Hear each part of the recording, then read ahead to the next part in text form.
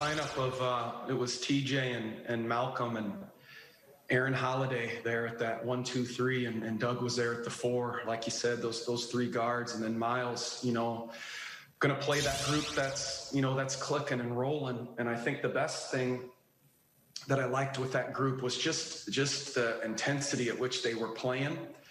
I thought the guards were in very serious attack mode on the offensive end. I thought there was some big plays made. I thought Aaron Holiday made some big shots and some big plays, and that was a big boost.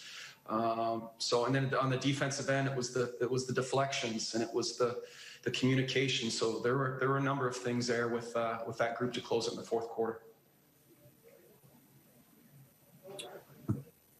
Tony East, go ahead. Nate, now that he's starting, can you just talk about how important Doug McDermott is to this team, especially on nights like tonight when his offense is really rolling and helping basically every unit he's in? Yeah, just that the teams really have to pay attention to him, whether he's in the action of the play or whether he's on the weak side. He's a constant threat to come flying out of a corner or coming off a dribble handoff or staggers, you name it. So he's constantly moving. He's constantly relocating, which makes him really hard to guard.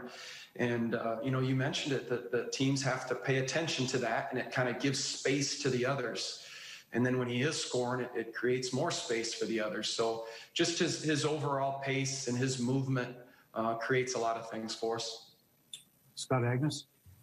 Nate, how much does the feel of this road trip change after that bad loss in Brooklyn, but to rebound and pick up multiple wins like this and the contributions you were able to get? How important was that coming back home?